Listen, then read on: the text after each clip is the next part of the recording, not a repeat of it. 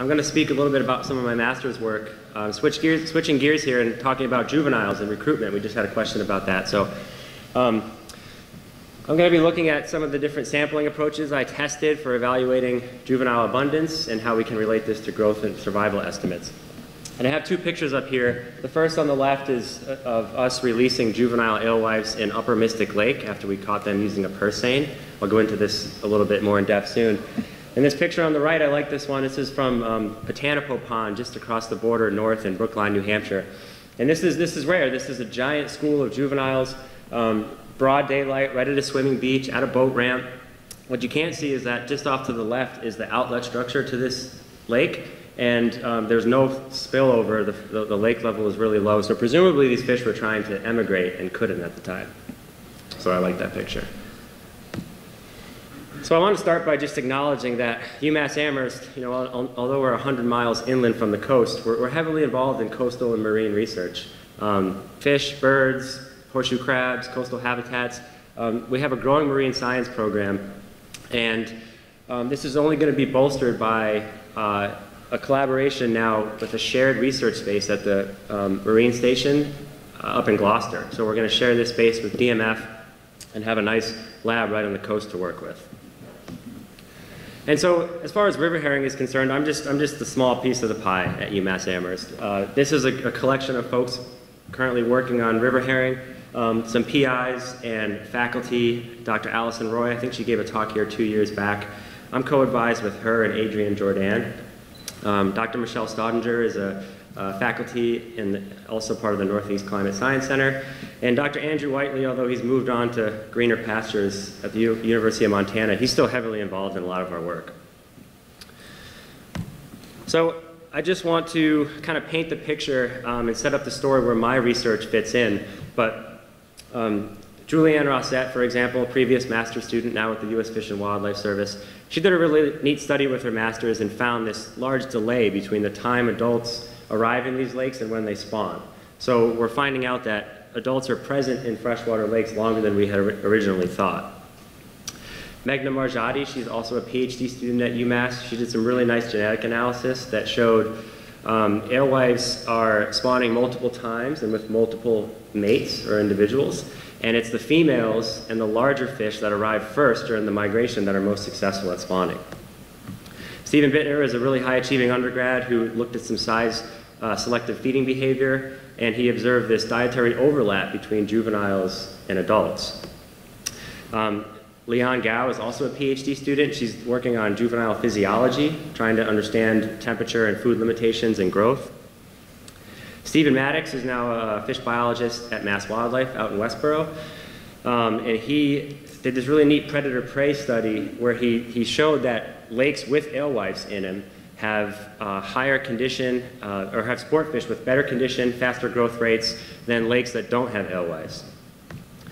And I think all this work can inform tools like something that Amanda Davis, who's here in the crowd today, and her colleagues have put together, this Massachusetts Wildlife Climate Action Tool that looks at species vulnerability and adaptations moving forward with climate change. And so you can see the interconnectedness in all of this research, and I think it's a really good example of the scientific process and how we're asking questions, we're answering them, but we're opening up doors to dozens more questions as we move along. And so a lot of this work has revolved around what we know about life history and some of the ecological interactions. But there's lots of data gaps that still remain, right, with this species. A few of these include, and this has come up today, nice long data sets of juvenile abundance indices. This is something that we haven't quite developed yet. Identifying sources of mortality, defining suitable habitat, and developing standardized monitoring protocols that can start to answer a lot of these questions. And so these data gaps really revolve around the freshwater life cycle of these fish. And so today I'm just going to focus in on a little bit of the standardized monitoring data gap and how my research at UMass ties into that. So why count juveniles? We talked a lot about counting adults. Why do we care about the abundance of juveniles? Well, for one, it can complement a lot of these approaches that we've heard about today. So Ben did a nice job at addressing a lot of these challenges with adult migration counts. Counts of juveniles can complement this. Understanding this link between The number of adults that enter these lakes and the recruitment, or the number of offspring produced, is really important. They can help inform population models. We can determine the impact of freshwater mortality. We can, of course, estimate growth and survival. And we can start to get at whether it's production in fresh water or mortality at sea that's really driving the population growth. Before we go any further, I think we need a little pep talk from our friend Samuel L. Jackson here. I think many of you guys are familiar with this commercial where he's asking, what's in your wallet, right? And I think this sets up a nice analogy, at least for me, where I think that these river herring populations are much like our bank accounts, right? Where the first question when you open up your wallet is, how much money do you have, right? One of the most basic questions to manage your budget. And I think on the ecological side, the simple question that we need to ask is, how many fish are there? It's one of the most basic ecological questions that we can ask is what is the abundance of fish? And so we're going to change the commercial to what's in your lake, and I'll be the face of that commercial. So, like I said, we're missing answers to one of the most fundamental questions. So how many fish are there initially? We know river herring are born in freshwater. They're present in high densities. They migrate out to the estuaries where they grow in size but start to experience mortality. They spend several years at sea, mixing with other stocks of fish like Atlantic herring, and they experience mortality at every step of the way, each of these life stages, right? And it's only here at age 4 when they're returning to spawn when we're monitoring and counting these individuals, as we've heard again through citizen science counters, electronic counters, acoustics. And so what we're missing are these initial estimates of recruitment, or how many fish are born into the population, which without make it really difficult to estimate the impact that mortality has on each one of these life stages. So I'm making the argument today that we really should be counting as well juveniles in fresh water to complement these approaches that we have going on with adults. But how do we do this, right? So fish are really cryptic organisms. They're underwater, they're hard to see, they're constantly moving around. So how do we detect them when they're actually present? How do we do this with accuracy and precision? We want to be accurate and precise and certain about our estimates. Of course, we don't want to impact the population given their status. We want to do this in cost-effective manners that can be repeated and then standardized. Really important for data sharing and collaboration across the region. So today I'm going to speak to 3 questions. The first is, so what sampling gear is going to be most effective for monitoring freshwater abundance? And when I say effective, I mean the highest catch rates, limiting mortality, targeting river herring, catching our target species, and then limiting costs. When do we sample? What time of day, what time of year is the most appropriate time to sample these fish? And then how much effort do we need to put in? Because we have limited resources, right? So how much effort do we need to derive these precise estimates? So I chose 16 coastal lakes from Greenwich, Connecticut up to Old Town, Maine. 6 of these were stocked, and the other 10 had known estimates of adults through these means that we've talked about, citizen scientists or electronic counters. These sites came in a wide range of physical and chemical habitats.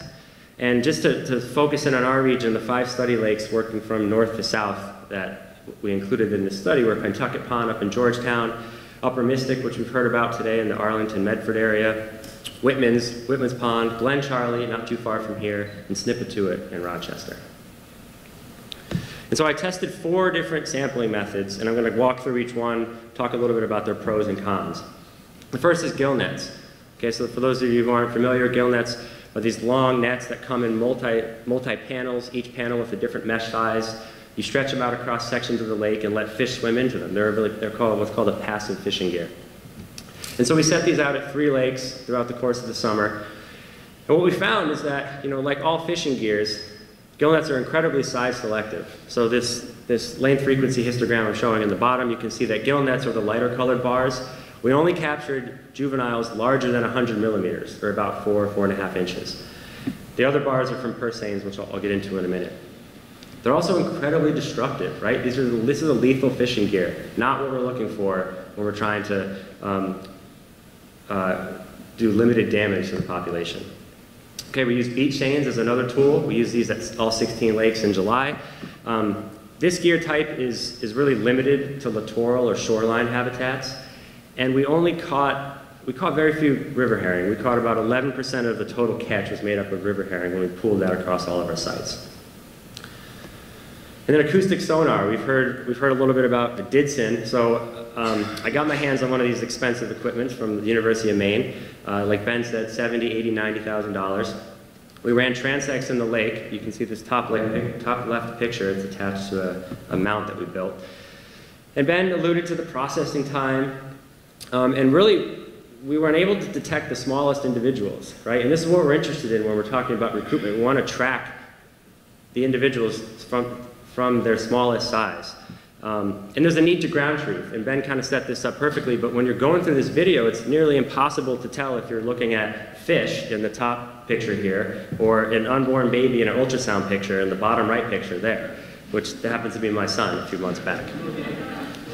So in all seriousness, I think these gears have their place and application, but not for estimating juvenile abundance.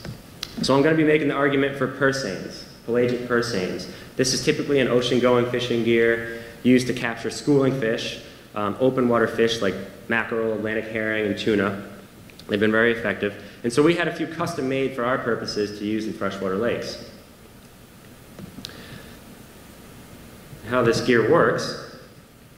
So this net was about 100 feet long by 15 feet tall. It had really fine mesh, 1/16 inch mesh. You see that picture in the top left corner. So now all of a sudden we're able to catch the smallest individuals. It could be set by a crew of 3 people, 2 people letting the net out, 1 person operating the boat in about 10 to 15 minutes, set and retrieved in 10 to 15 minutes. So we did this method a minimum of 3 times each night at all these lakes and repeated it June, July, and August throughout the summer of 2015. So after the net is set, you flake it in, you pull it in from both ends. It forms this nice purse. It traps the fish pursing at the bottom in this top right picture. You're able to kind of capture and corral the fish in the water, overboard on the side of the boat, and then do your processing. Collect your samples, count them, take your genetic samples, and release them back into the water alive. Oftentimes, you never even have to take the fish out of the water. So very effective in that sense, in terms of limiting stress, limiting mortality. So I'm going to get into a few of the results here, starting with when should we sample. Okay, so this box plot on the left is showing the densities. This is in a log scale, pooled across all of our lakes for each month. And what we see is that fish are present in the highest densities, not all that surprising, in June and July, right? And there's no statistical significant difference between those 2 months in terms of densities. And what's more interesting, now I'm plotting the median catch per unit effort. Okay, so our catch rates are shown with the bars here. And we can see that our catch rates are highest in June and highest in July, and then June 2nd. And then a metric of precision. So how repeatable is the data? How repeatable are our catch estimates? This is what's called the coefficient of variation. I'm going to be referring to this a couple more times. And this is reflected in the line. So we have the highest catch rates in July and the greatest precision. Okay, so how the CV works is the lower the CV, the greater levels of precision. So in terms of when to sample during the day or at night, right, we know that fish have different habitats, different movements between day and night. So we tested this. And it turns out that nighttime is actually the right time to fish. And it's really not even close. So we catch more total fish at night, orders of magnitude more fish at night compared to the daytime. And what's happening here, presumably, is that these herring are making a vertical migration up into the water column to feed on zooplankton, and they become more detectable to our sampling gear. We also observed a greater variability in size classes. So this is what we're after, right? We want a representative sample, and this box plot shows those distribution of the lengths of each fish, or not each fish, but the lengths of all the fish grouped compared to day versus night. And then lastly, we observed almost a 60% increase in precision. So again, we want repeatable estimates to be able to inform our estimates of abundance. So that's what we're seeing at night. In terms of how much to sample, so to answer this question, I used statistical computer simulation. So I selected 5 out of the 16 lakes, and I simulated catch data from our true raw values in the field. I simulated more catch data across a range of sampling efforts. So bear with me here, but we didn't actually perform 30 purseine hauls. We performed up to 15 at the most in these lakes. But I ran a simulation that said, okay, how many fish are we going to catch, and what's the variability in that catch if we sample 30 times? And so what you're looking for in a figure like this, I should say, again, coefficient of variation, that measure of precision, is plotted on the y-axis. So what we're looking for in a plot like this is when that line begins to flatten out. And when that happens, we're no longer getting any more bang for our buck, right? Additional sampling at this point isn't increasing our estimates of precision, and that's what we want to know. And so what we see is that large lakes, Winnisquam and Damariscotta, these are lakes up north in Maine and New Hampshire, large impoundments, 5,000 to 6,000 acres, they have greater variability in the catch per unit effort estimates across the whole range of sampling effort. So these larger lakes are going to always require greater levels of sampling effort. And to look at this just a little more closely, I'm plotting the change in the coefficient of variation now, okay? Again, across our range of sampling efforts. And we're using a rather conservative 1% threshold of this change. And so what we see is that smaller lakes are going to require about 10 persane hauls, that method I described earlier. And the larger lakes are going to require about 15 to 20 persane hauls. Okay, this is certainly going to vary, but what we know is that precision is increasing with sampling effort, but only to a point, and that lake size is largely driving this. So we can get more than just counts with this sampling method, right? For example, really valuable age and growth information that can help us inform mortality rates. And I think as Joel alluded to earlier, in a lot of fishes, growth is directly linked to mortality and survival, right? So the larger you are, the better chance you have at evading predation, those bigger mouse that are going to feed on you. You can seek out preferable habitat and get those preferable prey items, right? So growth is really important. And we can use otoliths, these tiny little ear stones in fish that really, they're a neat structure. They lay down these beautiful rings, just like a tree. So obviously the tree on the left, an otolith in the middle. And you can count those rings, get an age estimate, and do all sorts of neat analyses and relate what we're seeing in growth back to what's happening in the environment. So just some preliminary results about what we found relating to growth. So here I'm plotting growth on the y-axis, density on the x-axis. Again, log transformed, so bear with me there. But what we're seeing is that the lakes with the highest densities of juveniles, really lots of juveniles, have the slowest growth rates. Okay, and what's presumably happening here is what's called density-dependent growth, where these lakes that are stocked, now colored in red, and most of these lakes throughout the region are mostly stocked at about 6 fish per acre. These are stocked lakes that have low densities of fish, lower than natural lakes, and they're having the fastest growth rates. And this sets up this wildly variable size at age. So I think Tom and I were talking about this earlier, but just an example here, you have Pentucket Pond up north on the right with fish averaging in August about 120 millimeters or 4 or 5 inches compared to Glen Charlie's Pond where fish are about 1.5 to 2 inches, sampled at the same time. And so you have these wildly variable size at ages across the region. And this second plot just illustrates I have otolith growth plotted against the age of the fish in days. And you can see that disparity between stocked ponds. The two lakes on top are Potanipo and Pentucket, these stocked ponds. Really low densities of fish compared to a site like Upper Mystic, high densities of fish, 500,000 adults enter, so you can imagine how many offspring they produce. And you see that distinction in their growth rates. I was really interested in temperature.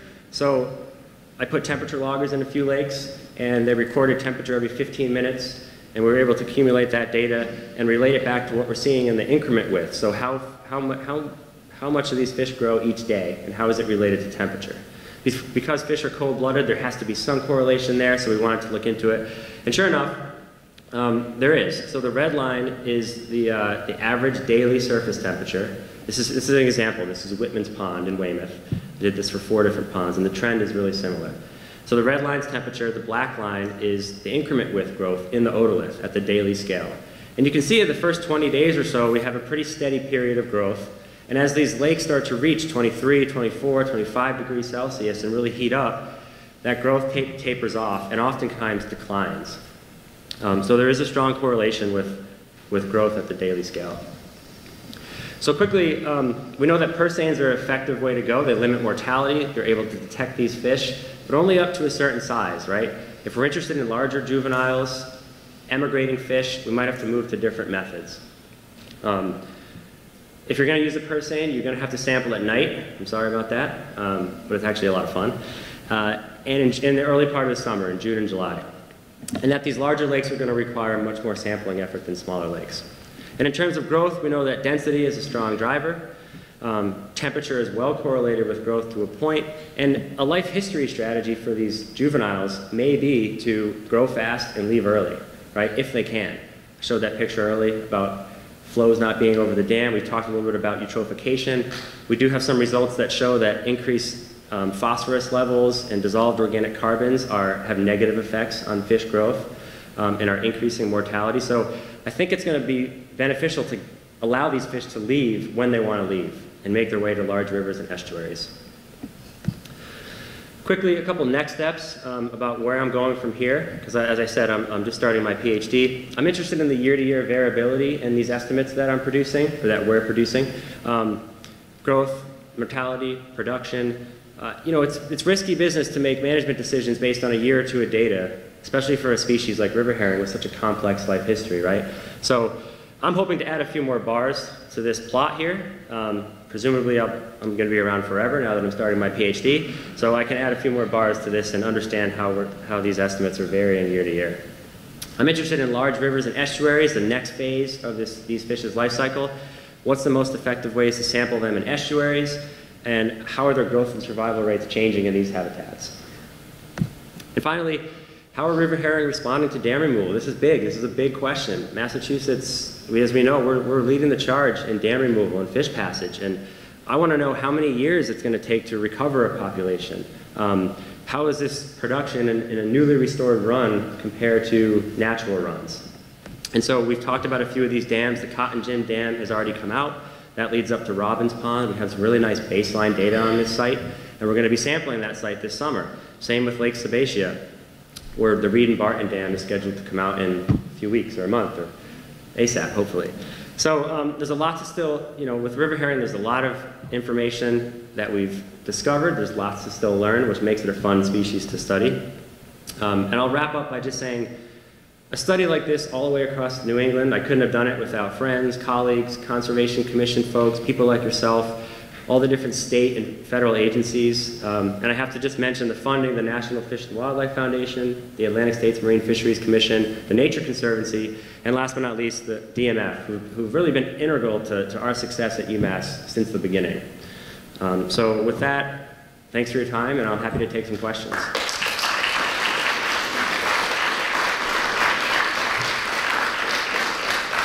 Yes, go ahead. They're feeding at night too. Do you think it's because your boats have light, which is driving the zooplankton to the surface and therefore they're herring, or do you think they're nocturnal, or what do you think? I think they're light and sensitive. We know that they're light and sensitive. We know that zooplankton make big vertical migrations at night as well, and they make these horizontal migrations into the shallows. So I didn't specifically touch on this, but we don't have lights. We use a red headlamp. There's no lights on the boat. We use not the gas motor to set the net, but a small, quiet electric motor. So we've really taken precautions to minimize disturbance for these fish. So I think that if you're asking about their catchability, it's because they're up on the top of the water column and dispersed, feeding. What we think is happening during the day, and we don't have evidence of this yet, I'm really interested in this, but we think they're schooling. We think they could be using the anoxic areas on the benthic or the bottom habitat. We just don't know. So those are one of the questions I'm interested in. What we do know is that they're just more catchable at night with this gear type, and so that's why the recommendation comes at night.